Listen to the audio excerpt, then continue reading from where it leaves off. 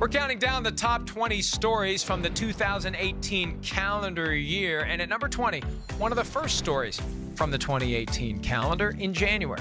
Divisional round of the playoffs. The Vikings hosting the Saints. The Vikings up 17-0 in the third quarter. They blow the lead. But when the Saints pull ahead, they pull ahead a little bit too early because the Vikings had just enough time to drive down the field and author one of the all-time great plays in NFL history. It will be known as the Minneapolis Miracle, the touchdown pass from Case Keenum to Stephon Diggs. The Saints were not in a very good defense, and defensive back Marcus Williams made a not very good effort to tackle Stephon Diggs, who ran into the end zone, pulled off his helmet, and threw it. And it sparked pandemonium in Minnesota, and also it created a very real sense that the Vikings could win the Super Bowl for the first time in franchise history, become the first team that is hosting the Super Bowl to play in it. But it all fell apart exactly a week later when the Vikings went to Philadelphia and were blown off the field by the Eagles.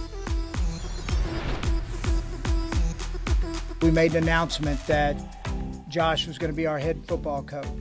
I got a call Tuesday evening saying he had changed his mind and was going in a different direction. We see this from time to time in the hiring cycle in January. There's one team that has yet to hire a coach, and that team doesn't, because that team is waiting for one of the assistant coaches who will be working in the Super Bowl. And this past year, everyone knew that Josh McDaniels was earmarked to become the new coach of the Indianapolis Colts, and everyone expected it to happen. Not long before the Super Bowl, though, there was a thought that maybe Josh McDaniels was having second thoughts about taking that job. And 2 days after the Patriots lost to the Eagles, the Colts lost McDaniels. He decided to stay with the Patriots, and the Colts ultimately relieved because they wanted someone who was all in, and Frank Reich tumbled into their lap after helping the Eagles win the Super Bowl. He wasn't a serious candidate before McDaniels bailed. Reich became the guy who may very well be the right man for the Colts for 2018 and many years to come. One of the biggest surprises of the 2017 season in a good way became one of the biggest surprises of the 2018 season in a bad way. The Jaguars, within a whisker of the Super Bowl, end up imploding in 2018. Early on, it looked like that wasn't going to happen. They were 2-0. They beat the Patriots, but it all started to fall apart. We saw the warning signs late in the offseason when Jalen Ramsey was quoted in a couple of print interviews saying some fairly inflammatory things that made us wonder, where is the discipline for this Jaguars team that was founded on that concept last year? And as the season unfolded, we saw more and more examples of a lack of discipline that created a problem that resulted in the Jaguars plunging to the basement of the AFC South and leaving everyone to wonder which Jaguars team is the real Jaguars team. Maybe we'll find out in 2019.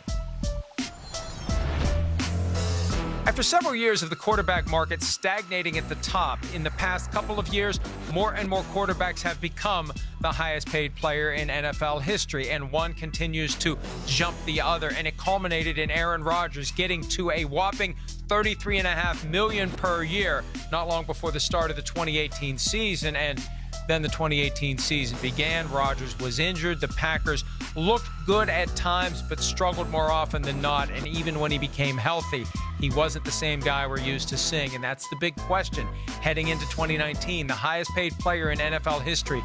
Are his best days in the rearview mirror? And are we seeing the beginning of the decline for one of the best quarterbacks of all time? I mean, anytime you lose your starting quarterback, I mean, that's, everyone, it is a big deal. And so obviously, feel for him personally. I know how disappointed he is. I haven't got a chance to see him yet, but I feel for him. The 49ers traded in 2017 for quarterback Jimmy Garoppolo. After the season ended, they made him the highest paid quarterback in NFL history at the time. 3 or 4 others have passed him since then. But there was plenty of hope for a great 2018 for the 49ers and for Garoppolo. And in the third game of the season, while trying to make a cut at the sideline so he could deliver a blow to a defender who was pursuing him, he tore his ACL and was lost for the year, throwing the 49ers into another season of disarray. There's plenty of hope for 2019, but the question for Jimmy Garoppolo will always be, can he stay healthy? So far, when he's had chances to play, he hasn't been able to, as demonstrated most noticeably by the fact that almost all of his 2018 season was lost. After a couple of years of the ratings for televised NFL games dropping dramatically, they rebounded in 2018, and there's a good reason for it. It turns out that people like to watch good games, and they don't like to watch bad games. And they like to watch high-scoring games, and they don't like to watch low-scoring games. And the NFL has noticed that, and the NFL has reveled in the fact that scoring has been up throughout the 2018 season. And really, as the NFL plans for 2019 and beyond with new TV contracts looming, look for the NFL to subtly or not so subtly find ways to encourage more scoring and to schedule more good games for primetime windows so more people will watch those games and drive up the perceived value of the NFL in the overall national landscape, where there are so many things out there that can attract our attention and consume our time. It's harder than ever for the NFL to stand out, but they've realized good games, high scoring, that's what'll do it. I don't know how you heard that, but I mean, I'm definitely going to look at my future for sure. I'm going to sit down the next couple of weeks and see where I'm at. Brock, what would make you retire? I'm not ready for these type of questions right now. There was a thought prior to the Super Bowl that Patriots tight end Rob Gronkowski would retire after the game. And if the Patriots had beaten the Eagles, maybe he would have. Instead, he took several weeks to make a decision about what he was going to do for 2018. He ultimately decided to play for the Patriots after the Patriots explored trading him.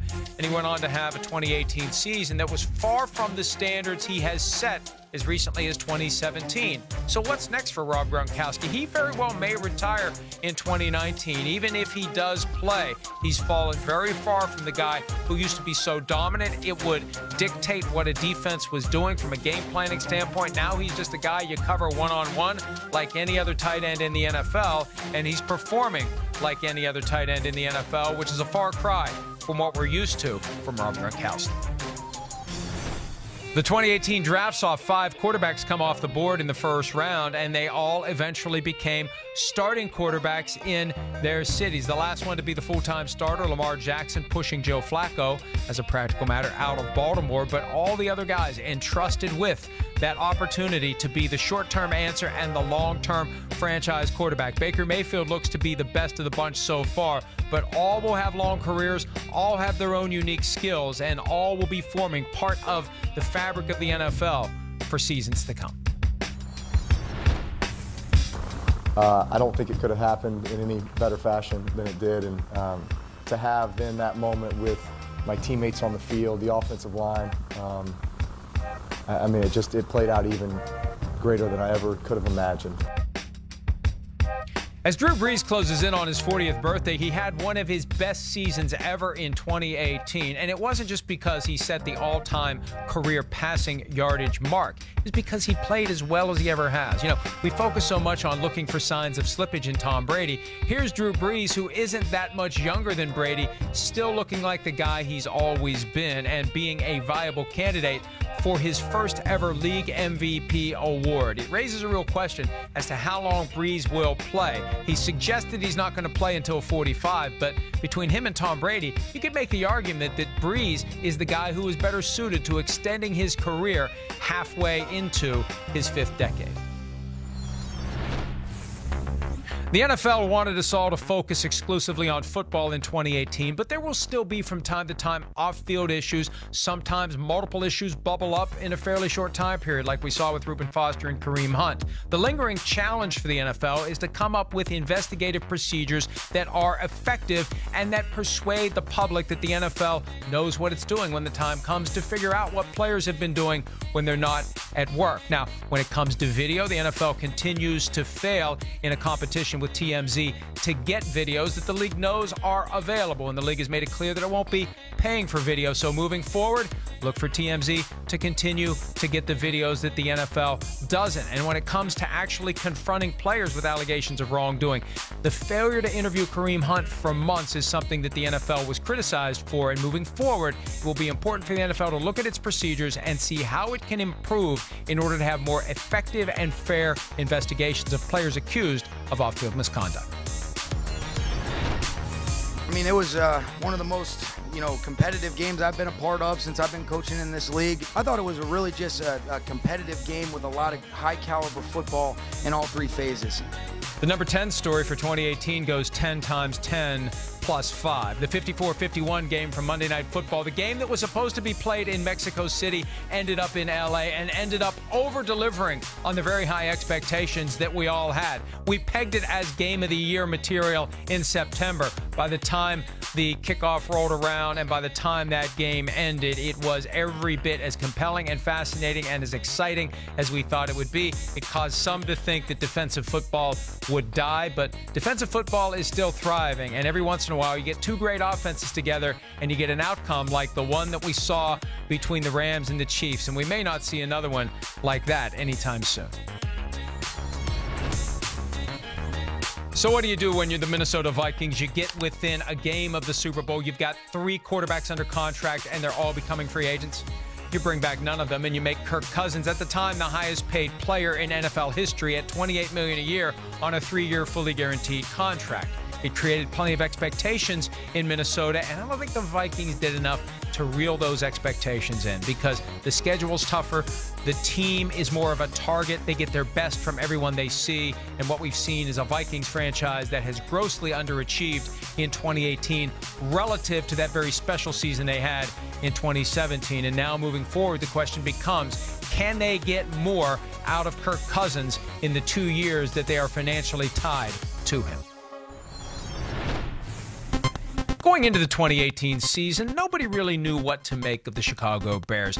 New head coach in Matt Nagy, new approach offensively, a quarterback in Mitchell Trubisky who was entering his second season. But then came the stunning decision to make a trade for pass rusher Khalil Mack. And even though they gave up a lot to get him, and they're paying him even more than what Aaron Donald makes in L.A., Khalil Mack changed everything about that Bears team, changed the vibe, changed the expectation, and thrust the Bears into a position we didn't think they would occupy for at least another couple of years. True and legitimate playoff contender, and possibly Super Bowl contender, and possibly a Super Bowl contender for years to come. Frustrated, mad, don't like to lose like that. But this team will stick together and they'll keep fighting. We got a big game next week. As 2018 began, the Cleveland Browns inexplicably decided to keep a head coach who had won 1 out of 32 games. Hugh Jackson was going to get one more opportunity to turn things around, and that opportunity ultimately would not last long. It became abundantly clear early in the 2018 season that there was too much dysfunction in the organization between Hugh Jackson and the offensive coordinator in Todd Haley that some believe the Browns required Jackson to hire. They butted heads from the first episode of Hard Knocks onward, and it ultimately came to a climax in late October, and Hugh Jackson is out. And what happened after that?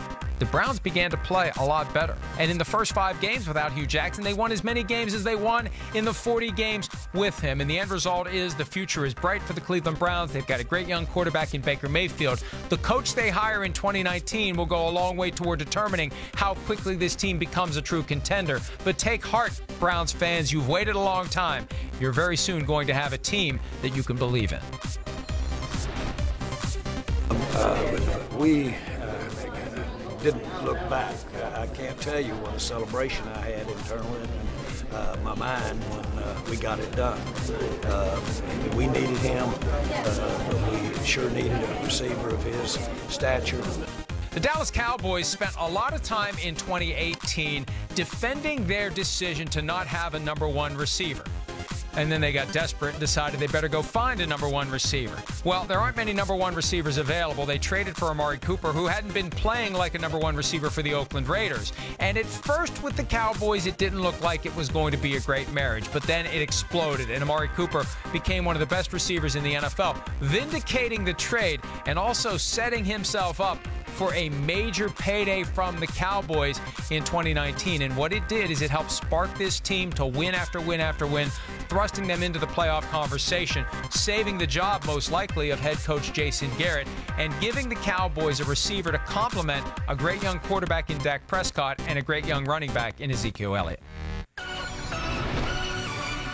As the 2017 season was coming to a conclusion, it seemed more and more inevitable that John Gruden would be returning to the sideline from the broadcast booth. And it looked like the Buccaneers were the team that was going to hire John Gruden after they put him in the Ring of Honor, and that sparked his desire to come back and coach. Enter Mark Davis in the Oakland Raiders with that reported 10-year, $100 million contract. It's not really that, but it's close enough to get Gruden to go to Oakland, and created a ton of expectations as to what he would do there. His introductory press conference was inspiring, it was riveting, and it created expectations they would figure things out. And they haven't. Sparked by a very difficult negotiation with Khalil Mack that ultimately forced the Raiders to trade him, the season disintegrated quickly for John Gruden, and now they're rebuilding. At a time when they had a playoff-caliber roster under GM Reggie McKenzie, they're picking up the pieces, looking for a new GM, and figuring out where they go from here. I've never been in this spot, and I'm not going to act like I know what the hell I'm going to do tomorrow when they get in here. So we're gonna do what we always do. We're gonna represent the Packers the right way. I know that. So other than that, we'll focus on what's in front of us. In 99 prior seasons of football, the Green Bay Packers had never fired a coach during the season. They had one coach leave voluntarily in the middle of a campaign. This year, season 100 became the first time the Packers fired a guy with games left. Mike McCarthy gone after a lackluster home performance against the Cardinals. It stunned the National Football League, and it sparked a debate over whether or not McCarthy had done enough in his time with the team to deserve to have the right to finish the season. The Packers thought, hey, we know what we're going to do when the season ends. We may as well go ahead and do it. It gives us a chance to start looking for a new coach. It gives McCarthy a chance to figure out what he's going to do next. But others believe that he should have had the chance to finish the year on his own terms. Either way, the Packers decided they were finished with Mike McCarthy, and one of the big questions for 2019 will be, who do the Packers find to take his place? I have no reaction. I've told you guys, and I've told you guys consistently, a reaction comes from me if and when he walks in the door. Until that happens, I'm business as usual, focused on those that are here and working, and appropriately so. That way I don't waste my time and theirs. It's not very often that a player in his prime will sit out all of an NFL season, especially when that player is Le'Veon Bell, and he's got $14.5 million he's walking away from. But that's what Bell did in a week-by-week drama that played out throughout the course of the season. Would he show up? Will he not show up? And eventually he didn't show up by the deadline that came the Tuesday after Week 10. The Steelers had to go with James Conner. Le'Veon Bell takes the year off. And now the question becomes, when he hits the open market in 2019, and hit the open market he most likely will, what kind of money will he make? And will it offset the $14.5 million that he sacrificed by not playing football for the Steelers or anyone else in 2018? It's a golden age for quarterbacks in the National Football League, and in 2018 we saw a great collection of guys on the wrong side of 35, plus a new set of star quarterbacks on the right side of 25. And the best of the bunch, Patrick Mahomes. This is a guy who is doing things we have never seen from an NFL quarterback, with no-look passes, sidearm throws. Because of his baseball and basketball experiences, he doesn't need to have that base, that mechanics that we hear about all the time when it comes to quarterback play. He can make any throw from any angle. He's going to inspire a generation of kids who will play quarterback like him. And he's going to be around for a generation. Legitimate MVP candidate, and a guy who is going to be one of the best quarterbacks that we see in the National Football League for however long he can play, and it could be for a very long time.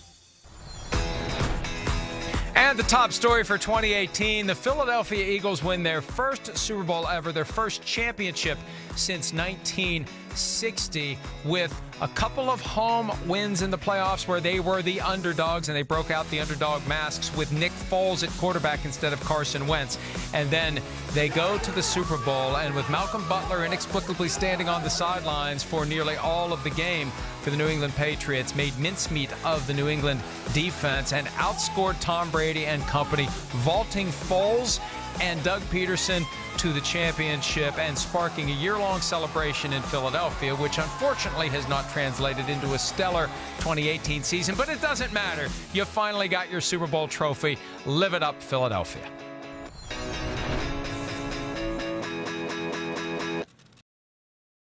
Hi, I'm Mike Tirico, and thanks for watching.